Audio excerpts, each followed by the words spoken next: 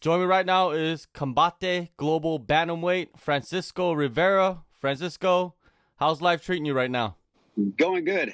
Training camp's about to finish. Saturday will be my last day. Then I head out to Miami on Tuesday. So, just a weight cut after that. All right, man. Let's get right into that 8-man, one-night tournament. Something very rare in MMA nowadays. When you got the proposal, what was your reaction? Of course, we were working on a deal first. I wanted to make sure, the contract was good, before I said yes. And it doesn't matter if it's 8-man tournament, 10-man. It doesn't matter who I fight, as long as the contract's signed, I'm good to go. All right. That sounds good, man. And, it's very unique rules, too. Like the quarterfinals is a single 5-minute round, semifinals 3-3-minute rounds, and the finals are 3-3-minute rounds. How are you training for this? Is there any special way to prepare yourself? I mean, that's the thing. You really, I don't think it really matters. I think you got to be prepared for anything. For one, like that first round's 5 minutes, anything can happen. So you got to make sure you win that round because, you don't have another 2 rounds to go. So put that pressure on this guy in that first round and then see who wins the next round and kind of just go by who's winning. And just for this camp, I kind of just trained with different looks, different training partners, not just one set person. So I kind of mixed it up and it worked out. So we'll see what happens. I'll be prepared for anything. Did you know from the start who would be in this tournament, or has it been a mystery the whole time?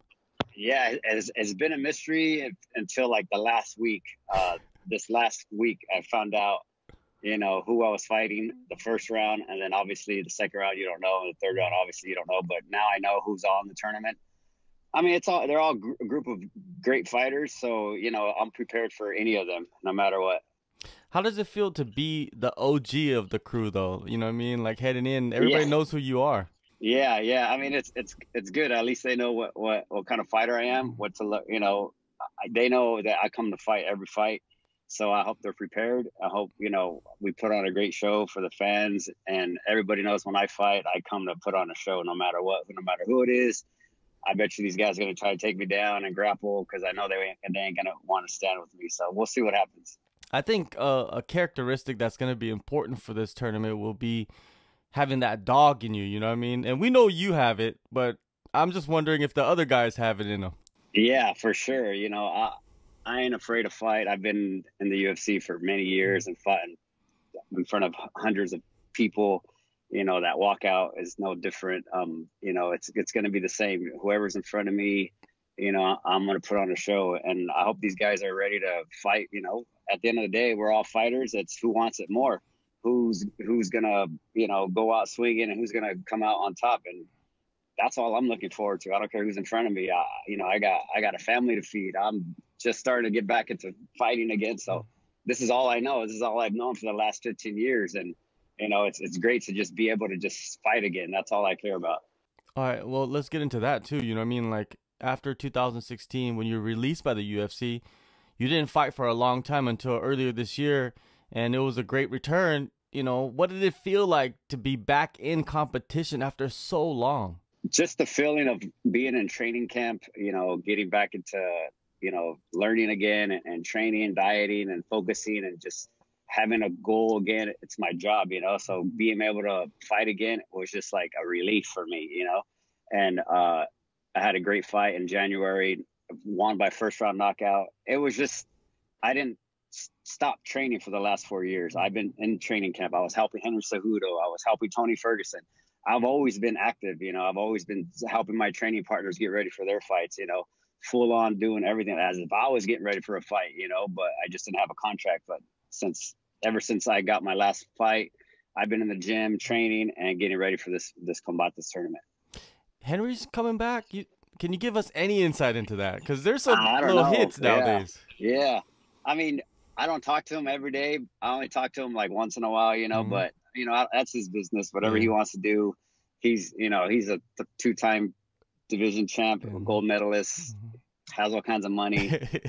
I wouldn't fight if I was him. I'd retire. Like, what's the point? I know he has his legacy and stuff, but he's done enough for the sport. He can enjoy his life. For sure, man. And speaking of Tony Ferguson, you know, he's lost three in a row, I believe. But he says he's not done, man, and I believe him, man. And you know him, you've been in camp with him, man. He has that drive, huh? Yeah, he's a great dude. You know, he's a great fighter. He's one of the icons of the sport. Definitely going to be in the Hall of Fame. I mean, it's up to him. Whatever he wants to do, he's that's all he knows. Also, he's a great fighter. He's not going to retire. I guarantee you that. This guy loves to train and loves to fight, and I believe he'll make a comeback. You know, he'll come back, believe it or not. All right, now let's get back to this tournament. You're facing Adam Martinez in the first round. What is your breakdown of him and his skill set? He comes from a great camp up in Denver. I seen his last fight. I mean, it's a great fight for me. You know, I'm sure he knows who I am. I'm sure he's definitely not going to want to stand with me. He's probably going to try to shoot and take me down that first round.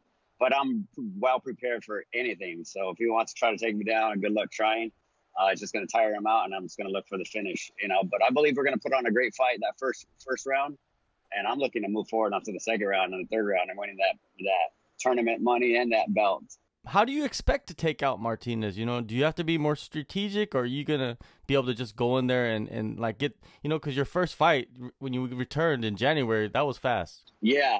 I kind of go at my pace, you know. However, I kind of play off how he comes off, you know. I'm definitely going to try to put the pressure on him because, you know, it's only one round.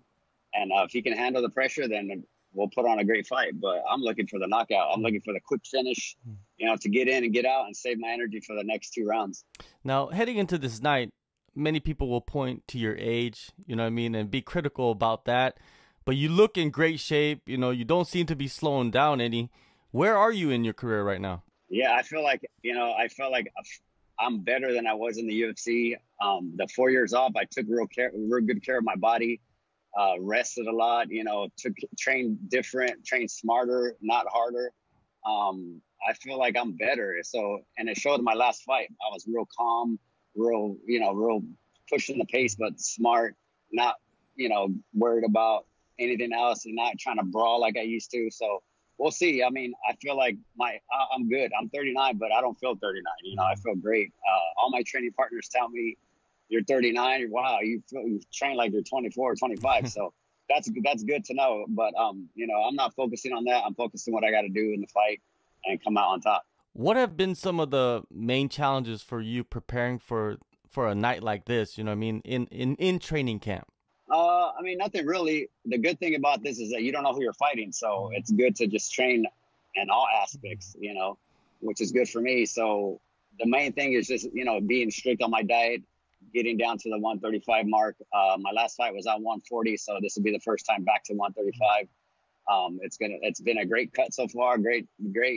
It's gonna be an easy cut for me.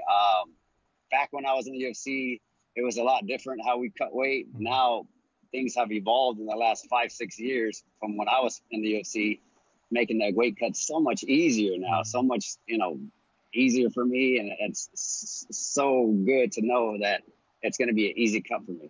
No doubt. You know, you got a lot of professionals nowadays, right, that know exactly what they're doing. They got measurements. It's science. It's a science now. Right. It's a science. It's exactly a science. Back in the day, we would just go in the sauna for 2 days straight and fry your brain. Yeah, you're right, man. It was just, yeah, you see some of the guys back in the day, man, they looked really bad. Nowadays, you don't really see it as much. Yeah, definitely not. It's definitely a different way now.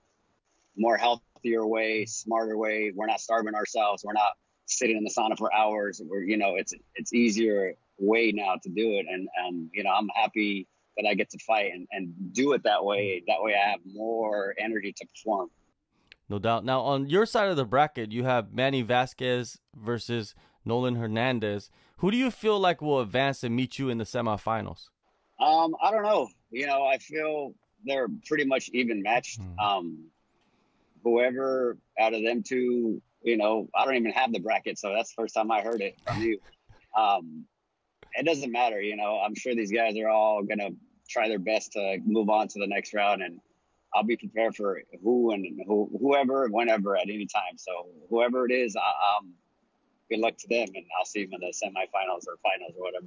All right. Well, May 29th, man, Miami, you're back. with Combate. It's going to be awesome, man. One night tournament. You said it. The money's there. The belt's there. You just got to go in there and perform, man. Thank you, Francisco, for the time. Sure, man. Thank you. I appreciate it. Thank you for having me. Sure.